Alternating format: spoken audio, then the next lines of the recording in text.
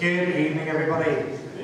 Great to see you tonight. Wonderful that you're here. My name is Marty. I'm a minister here at Ravenhill, and I would just like to welcome each and every one of you here tonight, especially those of you who are friends and family of our 5 new elders. This is such an exciting night in Ravenhill, and we're so thrilled that God is bringing new elders into our church this evening.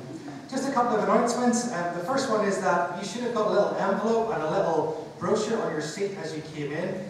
This is information about the Students' Bursary Fund in the Presbyterian Church in Ireland.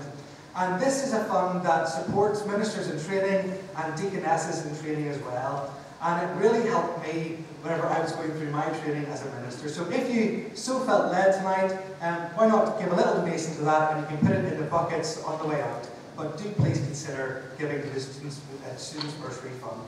Also, after our service tonight, there's going to be tea and coffee and some biscuits, and so I encourage you to stick around for those. If you remain seated where you are, they will come to you. So just stay where you are and enjoy a cup of tea and coffee and some fellowship together. But tonight we're here not just to ordain new elders, not just to enjoy being together, but tonight we're here to worship God. So let's stand together and give Him our praises as we sing 10,000 Reasons. Oh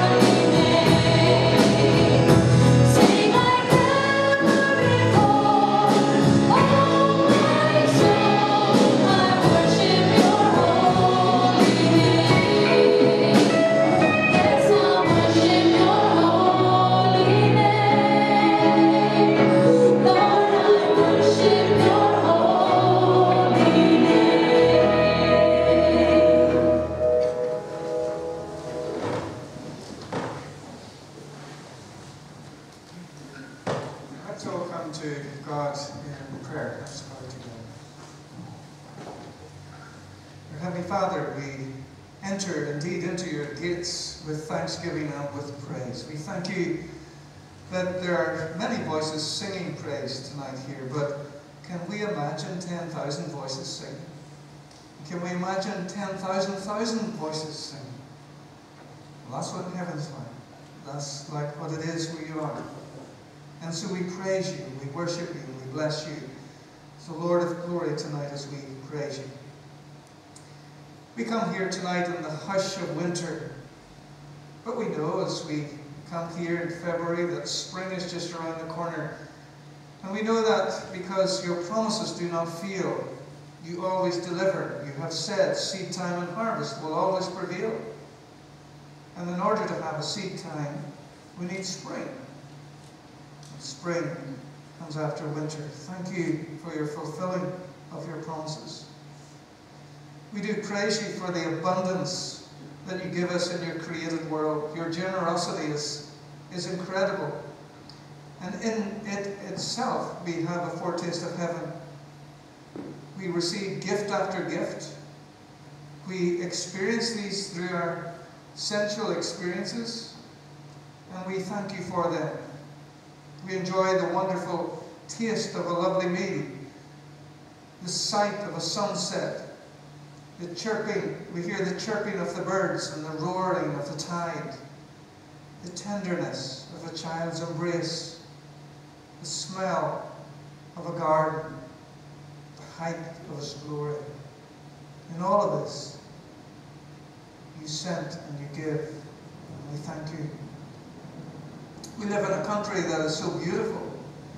Sleep Donard rolling down to the sea. Its wetness, its weight is incomparable to your wetness glory, your majesty. The Atlantic is minute compared to your immensity. Your picturesque countryside pales into insignificance in the light of your glory. The shooting stars are feeble compared to your power. The ferocious lion is tame compared to your wildness. Who is this that we worship? Lord, we cannot measure you. We cannot put you in a box. You are incredible. And so we come and worship and in awe to you tonight. Our Heavenly Father, we come into your presence. And Lord, we thank you that you're ever present with your people. And so come to us this evening in this service of worship. We are aware that we have even sinned today, this your day, in word, thought, and deed. And the sins that we have committed are like the sprinkling of ink. We have blotted our copybook.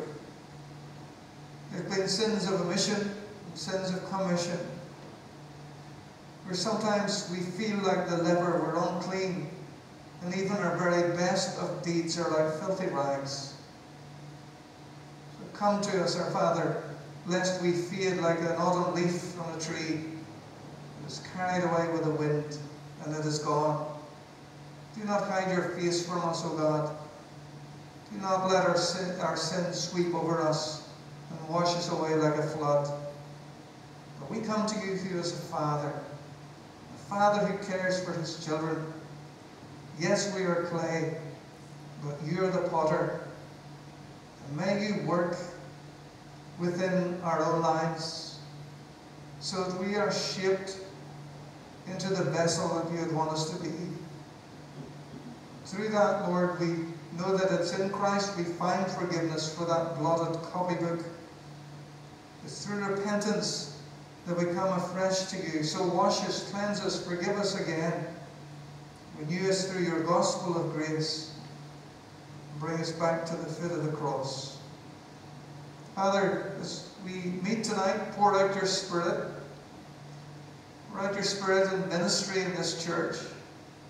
We thank you for the minister Marjorie, for his team all around him, for his current elders and the new elders elect. We ask that you will do a great work here, as you have already been doing, bringing people to faith, discipling them and training them for service. Give them every resource to carry out their ministry so it is overflowing with joy and praise and service. So pour out your Spirit tonight as we worship, as we praise. May Jesus Christ be exalted in all that we do. And we ask this in the name of Jesus and for his sake. Amen. One of the things we do as a presbytery at an ordination service like this is we read a statement on the eldership. And one of the members of the commission, and we have various members of commission here tonight, there's myself, moderator, and then there's Reverend Stephen Moore, clerk, Deputy Clerk who's not here, Martin Hampton, he can't be here tonight, the convener, Reverend Dr. Frank Seller, and then commission members Reverend Gary Ball from Orangefield, Colin McRoberts from Gillingham, and Kirk Shilledy from Bloomfield. And I'm going to ask Kirk to come and read the statement on eldership. Thank you, Kirk.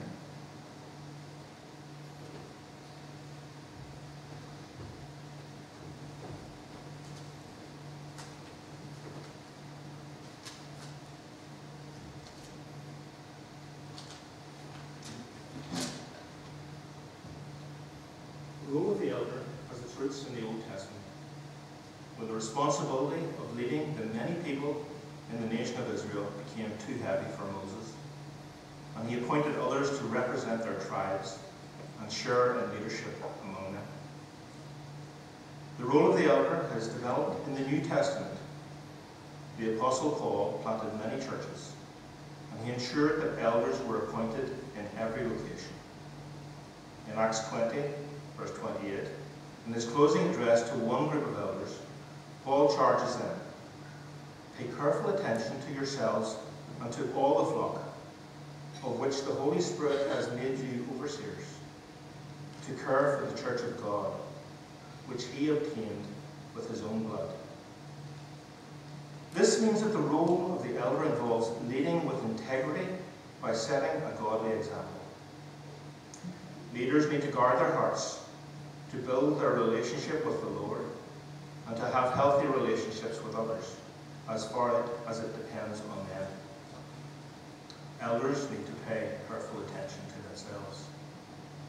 Secondly, the role of the elder involves leading with wisdom by ensuring the flock are well nurtured from God's word, by helping them stay close to the Lord Jesus Christ, who is our good shepherd, and by loving and protecting them.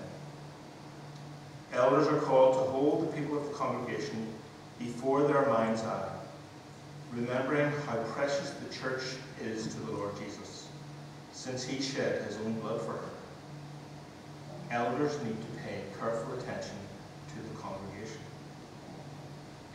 Finally, the role of the elder involves leading with humility, recognizing that responsibility is entrusted to them, not ultimately by the congregation, which appoints them, or even the presbytery, which ordains them, but by the Holy Spirit, who sets them apart for service. Elders need to pay careful attention to their lifelong dependence upon the Holy Spirit of God. This evening we have come together as representatives of the Presbytery of East Belfast to ordain those who have been selected to represent the congregation of Ravenhill as elders. In this we serve the Lord of the church who, in his grace, calls and equips elders for every church according to his will.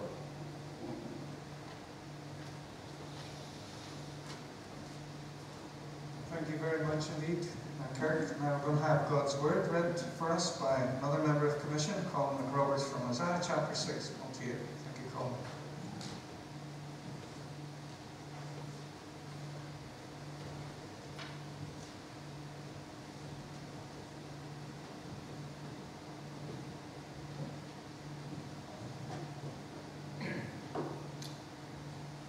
In the year that King Uzziah died, I saw the Lord, high and exalted, seated on a throne, and the train of his robe filled the temple.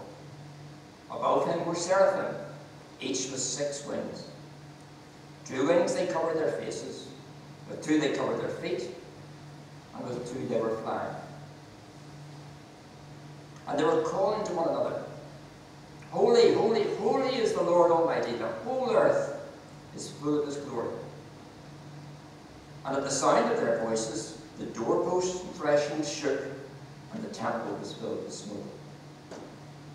Woe to me, I cried, I am ruined, for I am a man of unclean lips, and I live among people of unclean lips, and my eyes have seen the King, the Lord Almighty.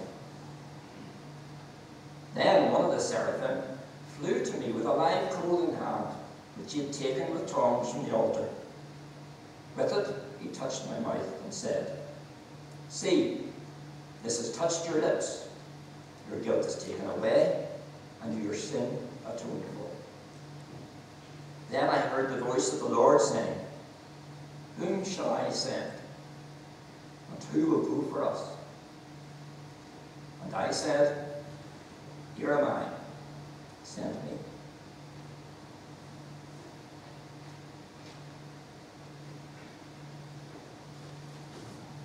Thank you, Colin. So we'll stand and praise God again in our second item of praise, King forevermore.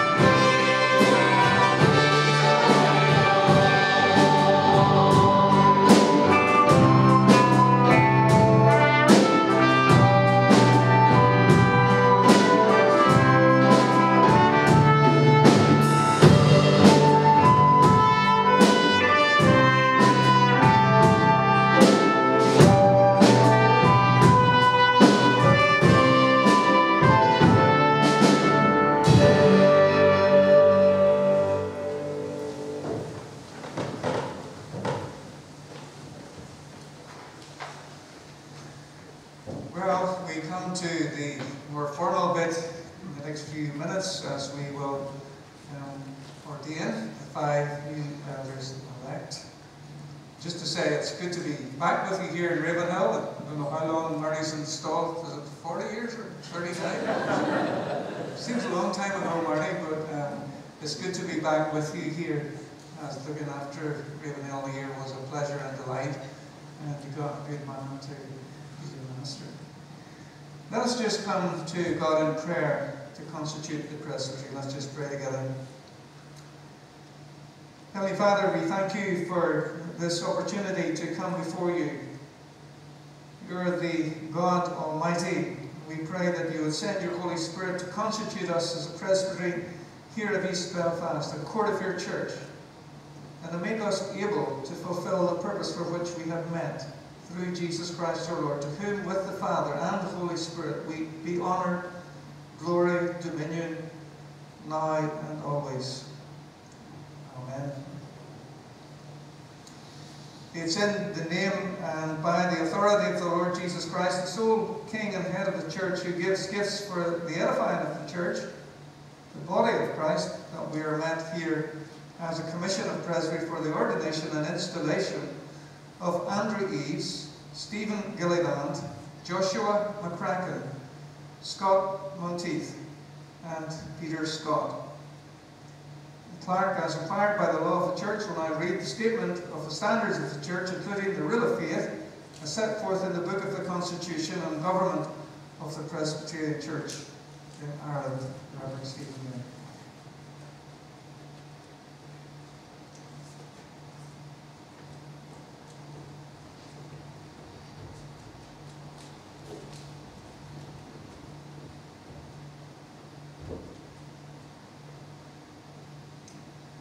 The Word of God, as set forth in the Scriptures of the Old and New Testaments, is the only infallible rule of faith and practice, and the supreme standard of the Church.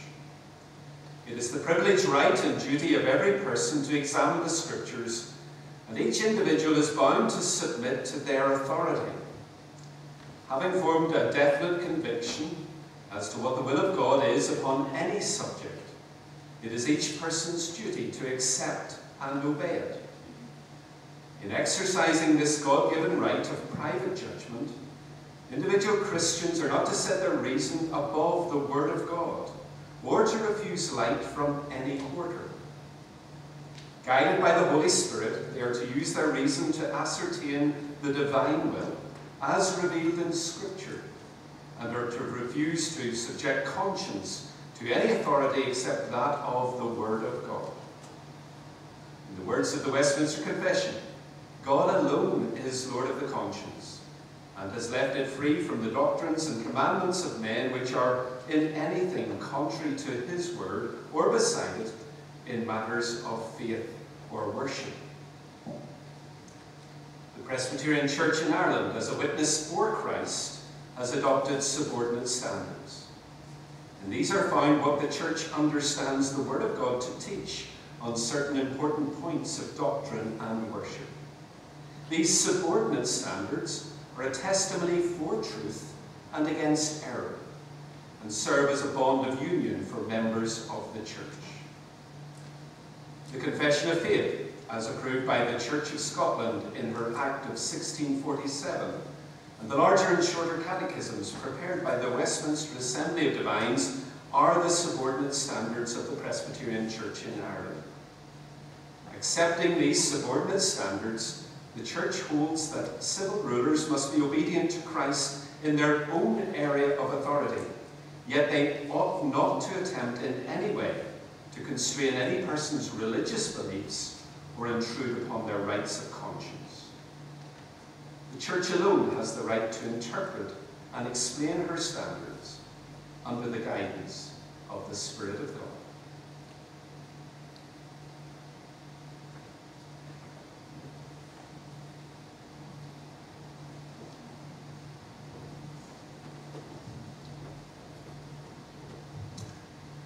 The elders, would you like to stand, please?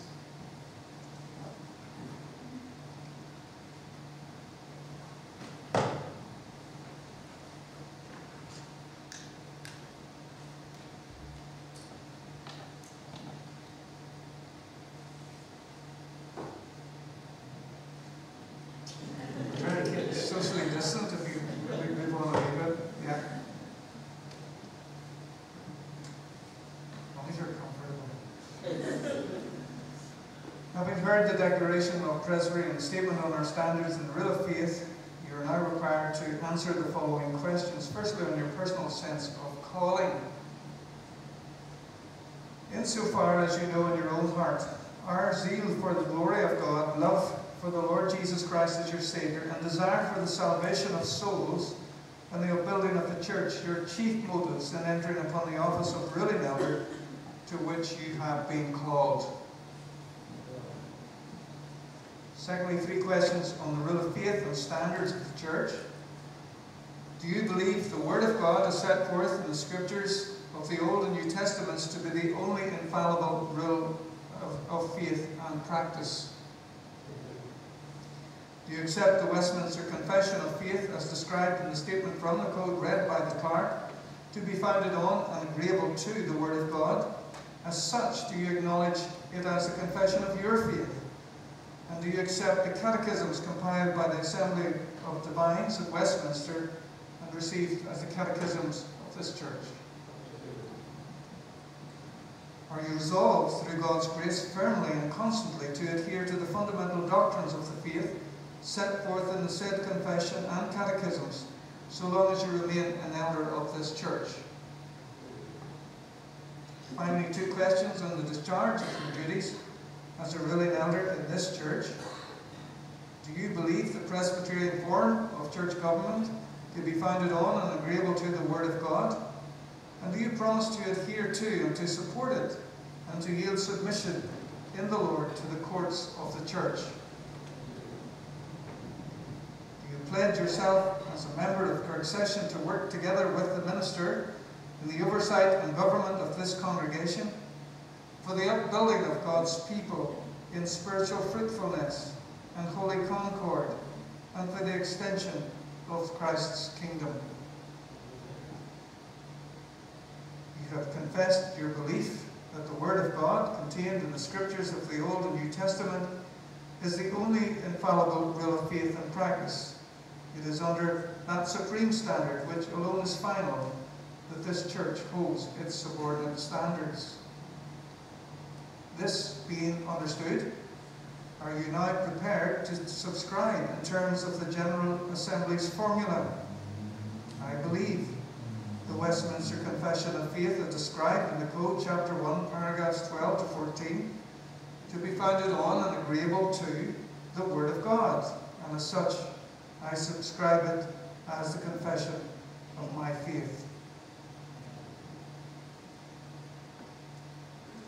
Subscribe to this. So each elder with your own pen, black, hopefully you've got, will come up and subscribe. Dennis has got the people here to the formula and to the signature. So in alphabetical order, please.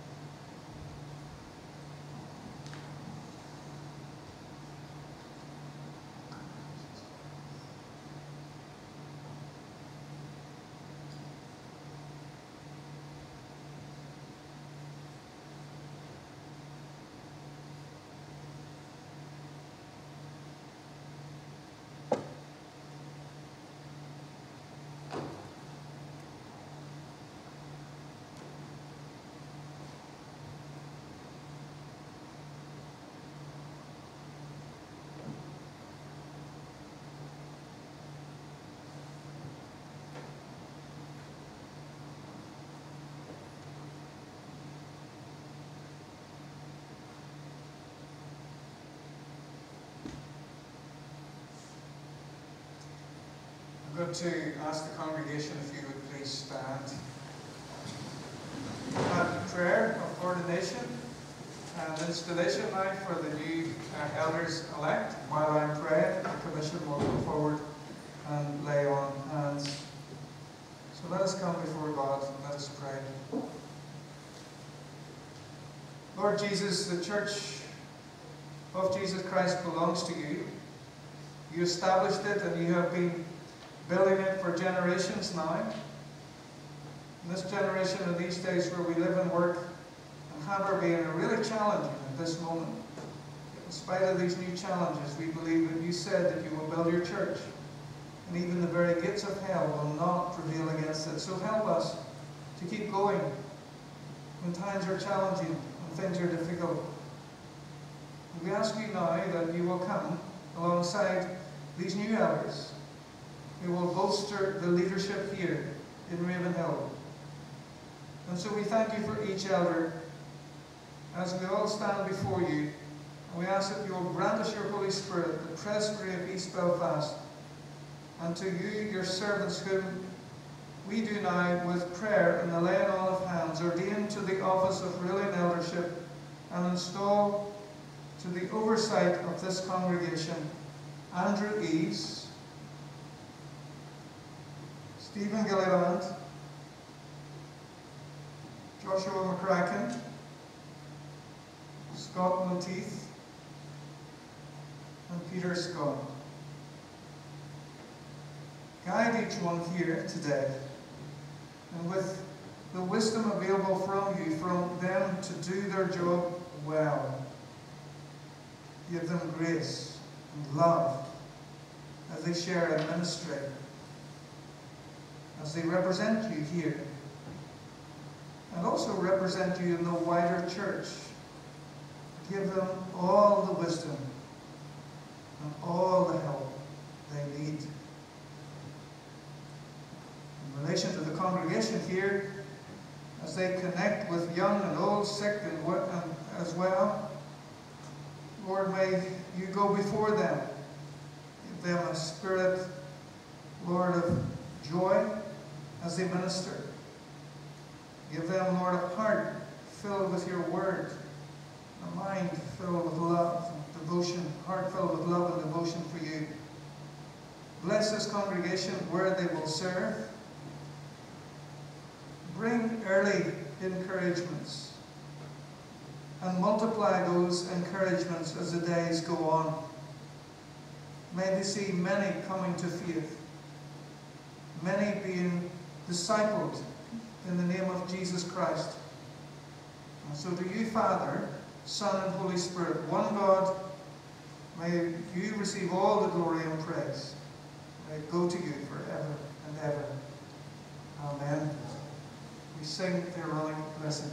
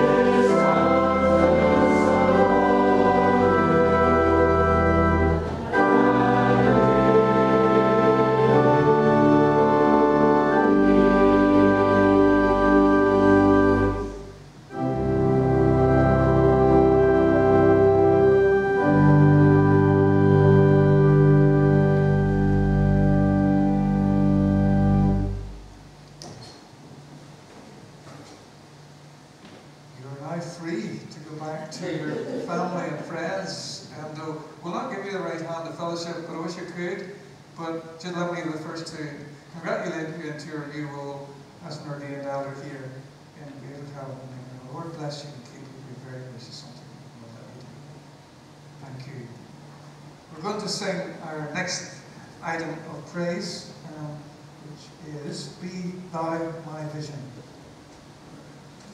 Be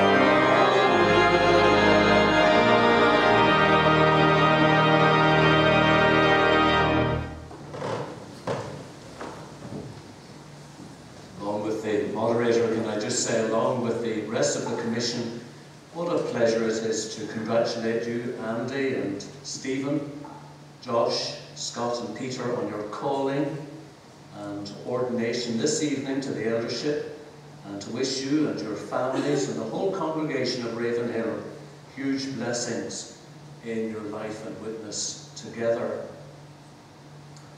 In order to encourage our hearts for service, please turn with me then to the Old Testament passage which Colin read to us a little earlier.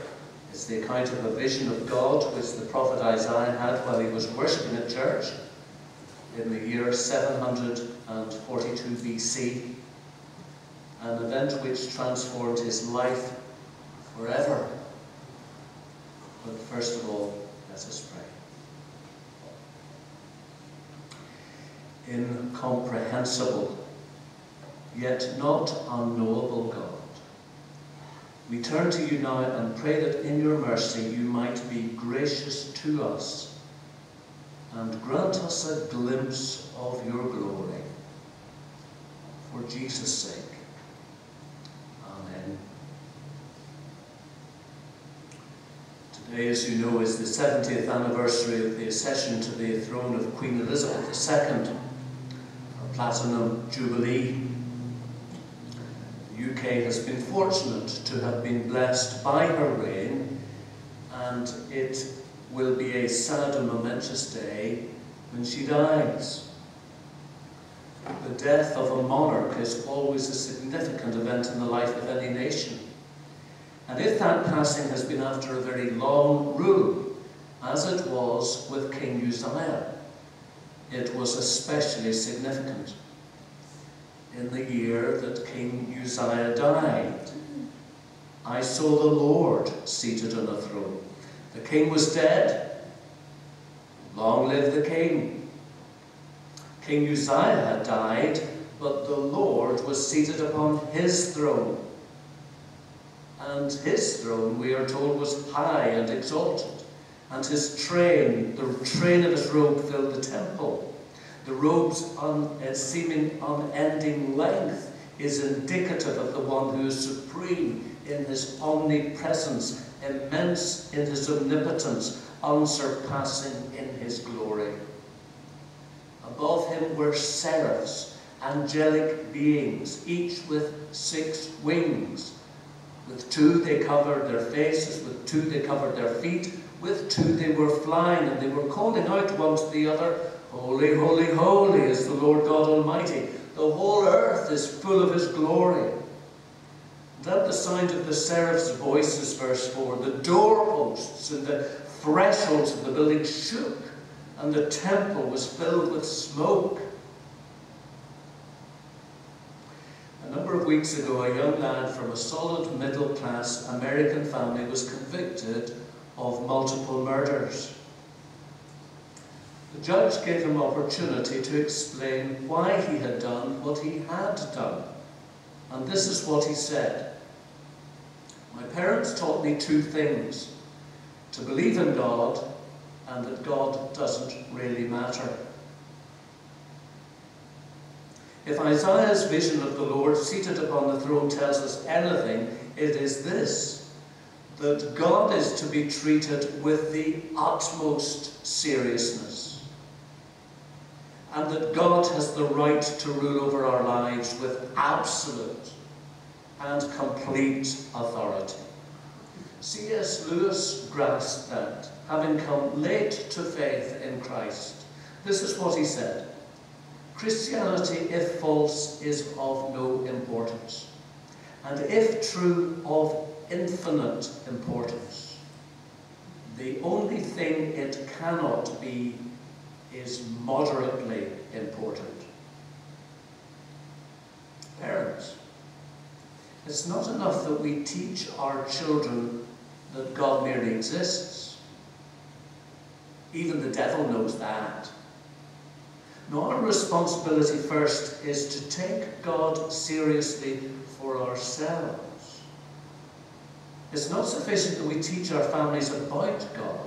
It is vitally important that we and our children and our congregations encounter God. Let me give you an illustration. Let's say that each week in church, Marty taught about the Holy Land. Every week the preacher highlighted the importance of Hebrew and Greek. He showed you maps. He pointed out towns, the villages, the mountains of Israel and Palestine, Golan and Jordan. He described in detail the topography and archaeology of the land and waxed lyrical about good books from the Middle East, how he had greatly enjoyed and benefited from them. And then one day you decide, do you know something? I'm going to visit the Holy Land myself. You go online, buy a plane ticket to Tel Aviv, you land at Ben Gurion Airport and say the words Shalom and Hallelujah. You visit Cana of Galilee, Bethlehem of Judah, Caesarea Philippi, Nazareth, Jericho and Jerusalem. You swim in the Dead Sea and paddle in the River Jordan, and you come home animated.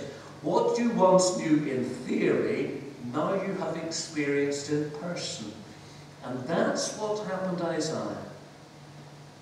Through this vision he had, he encountered God. And this revolutionized his perspective and transformed his life. In the year that King Uzziah died, I saw the Lord seated upon a throne, high and lifted up, and the train of his robe filled the temple. There are 7 perfect things I would like you to notice about Isaiah's vision here in Isaiah chapter 6. 7 glimpses into the glory of God, which when experienced revolutionizes faith, service, and ministry. The first one is this, that God is alive. Uzziah was dead, but God was alive. From everlasting to everlasting you are God. Think of all the prime ministers, presidents, and potentates who with all their personal agendas exercise power on planet Earth. In 50 years' time, all of them will be gone. The low earthly rulers rise and fall. The Lord, who has never had a beginning, will never cease to be. Glimpse number 1 of God's glory. He is alive. 2. God is authoritative. Note please where God is located. He is seated on his throne. In other words, God is supreme in his sovereignty, composed in his demeanor, and sovereign in his supremacy. God is not worried, anxious, or at his wit's end. He is seated on his throne. We don't give authority to God over our lives. He already has it. We can pretend, of course, that he doesn't rule, or else we can own it with joy. God is not to be questioned, criticized, nor railed against. We may weep with perplexity, but we may not rebel against his sovereignty. God is authoritative. There is no one above him. He is our final appeal. 3, God is all-powerful. The word for that is omnipotent. In his vision of God, Isaiah sees that the Lord is high and exalted. He is not one of many thrones, nor does he share his glory with any other. God is exalted. He is of unlimited power, high and lifted up. God is all-powerful. 4, the train of his robe filled the temple. In other words, God is resplendent. The glory of God extends as far as his robe. I wonder if you've ever stopped to think about the lavishness of God in his creation, the complexity of shapes and colours and senses and designs which is made, the extravagance of the stars and the universes. Between 100 and 400 billion stars in our galaxy, and our galaxy only one of 100 billion other galaxies. God is lavish in his exuberance, resplendent in his glory. His train fills the temple. 5thly, God is revered. Above him, verse 2 says, each with 6 wings. With 2 wings they covered their faces, with 2 they covered their feet, with 2 they were flying. And at the sound of their voices, the doorposts of the temple and the threshold shook. As these heavenly beings hover over the divine throne, with their wings they cover their eyes, lest they look upon God and be overcome by his glory. They may be heavenly creatures, but they are also created beings, unworthy to glance at the sheer brightness of God's overarching glory. With 2 wings they cover their feet. Exposed feet before a king would be a sign of disrespect and defilement, so they cover their feet. And with 2 they fly. And whether we do or not, they worship the Lord, for God is to be revered. Sixthly, in his vision, it is abundantly clear to Isaiah that God is holy. No, not just holy, 3 times holy. Holy, holy, holy is the Lord Almighty. The whole earth is full of his glory. Israel's God is the most godly, above all gods holy. There is no one like him, because he is beyond all comparison. Holiness starts with God, and holiness is defined by God. God is holy not because he keeps the rules, but because he makes the rules. No one is holy like the Lord. His 3 times holiness places him in a realm all by himself, and there is no land, no place, no sphere untouched by his purity, power, and absolute holiness. Seventhly, God is glorious. At the sound of their voices, the doorposts shook, and the temple was filled with smoke. Our God is a consuming fire, who hates iniquity and cannot bear look upon injustice. No wonder Isaiah cries out, "Woe is me, for I am ruined. I am a person of unclean lips, and I live among a people of unclean lips, and my eyes have seen the King, the Lord Almighty." The closer you are to the light, the more it reveals imperfection. From the soles of his feet to the tip of his head, Isaiah realizes in the presence of the living God just how wretched and filthy and unclean and ruined he really is. And in the presence of the living God, he recognizes he is part of a faithless and sordid community. No wonder he cries out in despair, "Woe is me, for I am lost." In the awesome, holy, majestic company of Almighty God, it's not just the Metropolitan Police Force or Boris who have unclean lips. It is you, it is me who are in deep, deep trouble. Because of our unclean lips, we are under the righteous and holy judgment of God. What is the biggest problem in our world today? Old Vox Pop at Forest Side Shopping Centre. And I guess up there we may well hear replies such as climate change, the price of fuel, poverty, youth suicide, Kim Jong-un, Russia and Ukraine. These and many other difficulties are indeed major problems in today's world, and yes, Christian people can and should be stirred to prayer and action because of them. Yet all of these enormous challenges are nothing when compared to this. Humanity is in total and utter alienation from God. In the presence of Almighty God, humankind is undone, ruined. How then can Isaiah, or indeed any one of us, stand in the presence of the Holy One with lips that are unclean and live? We can't. Unless that is God does for us what we can never do for ourselves.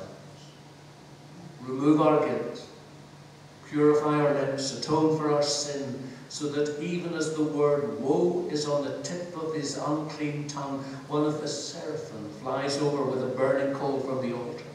The coal was so hot that even the seraph, this fiery heavenly creature, cannot bear to touch it.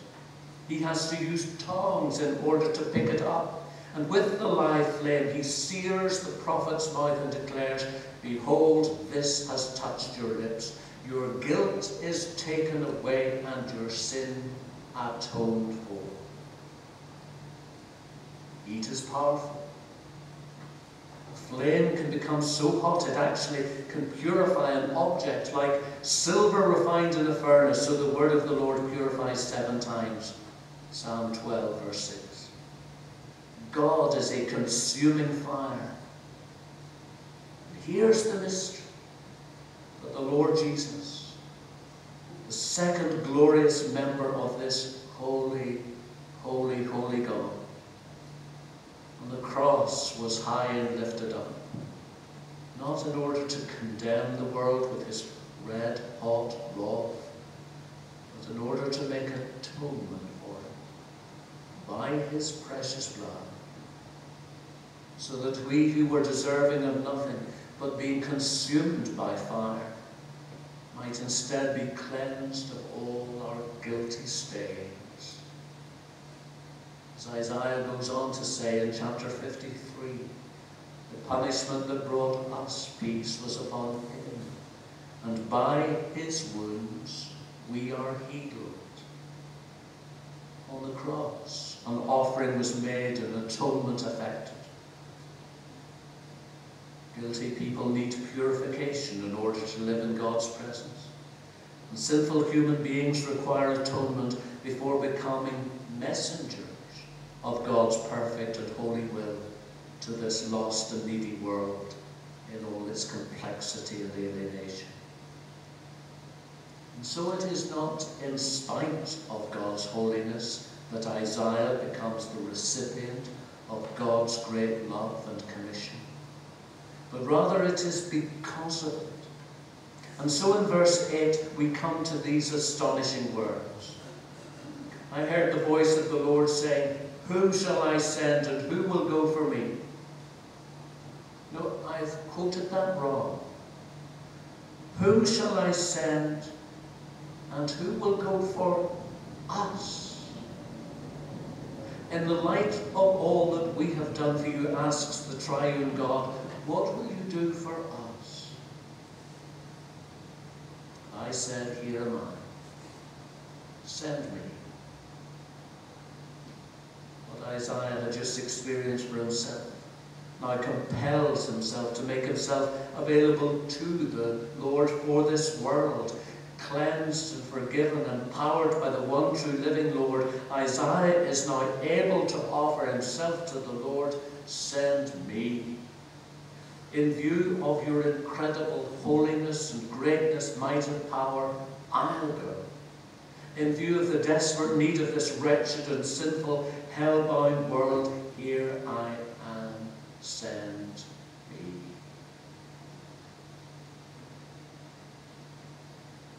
And so as we finish, where does that leave us this evening? As individuals, as elders, as a congregation, as a commission, as people together who have encountered the living Lord? Well, let me give you 3 straightforward scenarios, any one of which may well be for you. First, God may be calling you to offer yourselves for missionary service overseas, or full-time ministry of word and sacrament. Why not? If God has been prompting you to full-time Christian service, why delay? The Lord first prompted me at the tender age of 3 to serve the Lord as a minister of the gospel. And He can prompt you at the age of 63. 2. God may be encouraging you, Andrew and Stephen, Joshua, Scott and Peter, as you have presented yourselves for service in this place and in this time as leaders in God's church. That service in Christ's name is not sustained by self-effort, but by God's supernatural strength and empowering which He alone gives. Hold on to that, dear men. thirdly, God may be reminding each one of us that as we go from this place of encounter into the regular spheres of life and service at home and work and our day-to-day living, however urgent in our task, however necessary our work, His presence and His purity is with us, empowering us, enabling us to be His effective prophets and servants in our day and generation. Above all else, let's stop playing with God. Start taking Him seriously. Stop merely teaching our children that yes, God exists, but it doesn't really matter. If God is God, then He is of infinite significance and incredible importance. But some of you may say, all this talk of mission and ministry and outreach, is it not too difficult, demanding? Perhaps. Were it not for one incredible thing. You see, this encounter which Isaiah had with the Lord in Isaiah chapter 6 was not the first time that God had asked this question. Anyone prepared to go for us? With the reply given, yes, Lord, I will go. For long, long before, far before creation had ever come into being, the holy, holy, holy Lord, Father, Son and Holy Spirit, who enjoy complete union and communion one with the other, in their infinite wisdom and understanding, chose to make this world, including human beings, in full awareness and knowledge that rejection would surely come and rescue would be surely required. Ascending would be needed. One would have to go, not forced, but called. Not coerced, but selflessly and willingly, making himself available, even though it would be costly. Costing everything. And then when the question was asked, anyone prepared to go? As it were, the second person of the Holy Trinity stepped forward and said, here I am, send me. At precisely the right moment and exactly the right time, a Saviour was born in Bethlehem. 33 years later, high and lifted up on the cross at Calvary, the Lord Jesus was stripped of his robe. We beheld his glory. Is then all we have heard this evening far too demanding, too difficult, too daunting?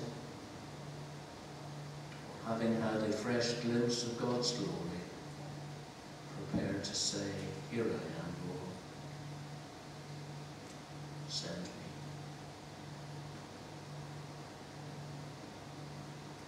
So, Lord, that is our prayer. Whatever the costs, the implications, as you call, please also will you equip and enable us to say with every ounce of our being, here I am, Lord, wholly available. As for me, I will serve the Lord. What we pray is in Jesus' abundant and most glorious name.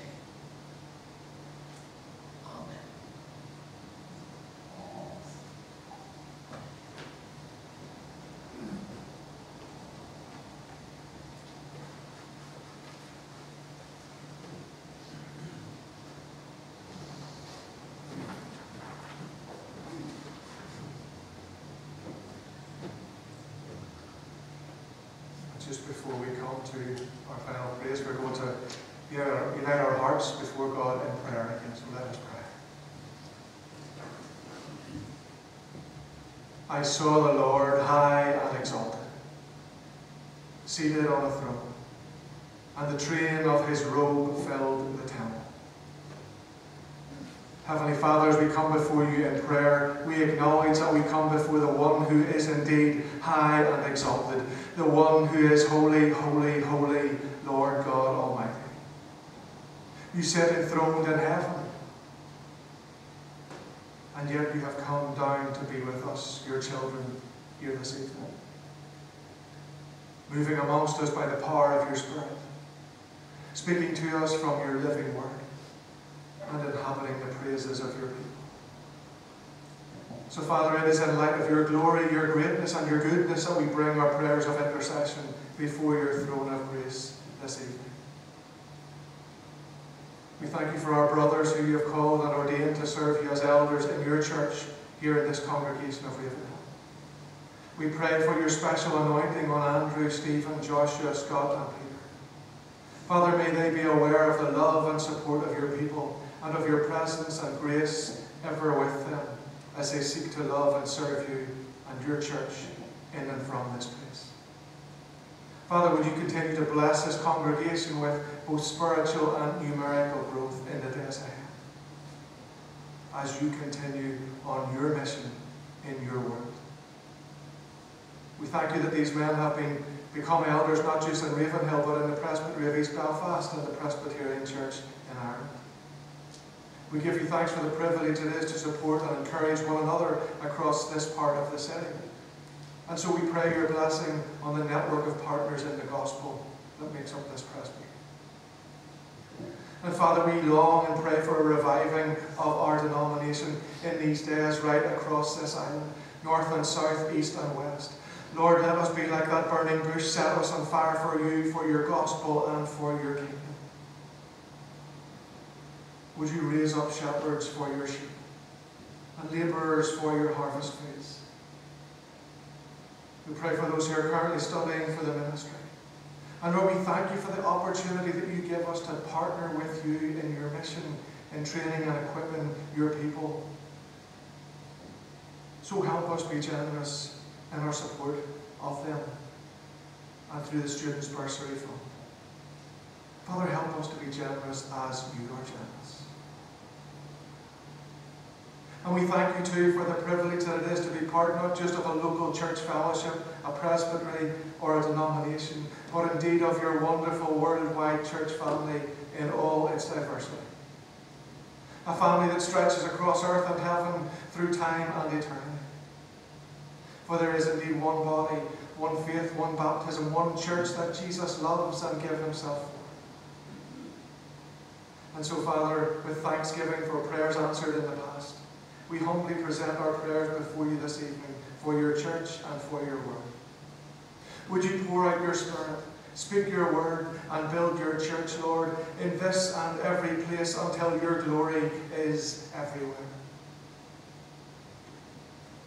For Father, we pray all these things for your glory alone, in the power of the Spirit, and in the name of our crucified, risen, ascended, reigning, and returning Lord Jesus Christ, who ever lives in unity with you and the Holy Spirit, one God, now and forever. Amen. Amen. Amen. Folks, we're going to continue responding to what God is doing amongst us this evening as we worship him in song. We're going to commit ourselves into his service, into his worship, for worshiping him and to his glory as we stand together and unite our voices and our hearts in praise, worshiping him, singing, "Worthy is the Lamb."